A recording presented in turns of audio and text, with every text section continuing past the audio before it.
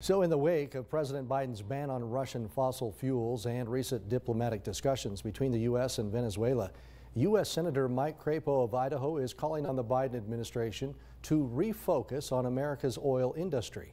We must continue to restore the construction of the Keystone XL pipeline and develop our own resources on our own federal lands and waters.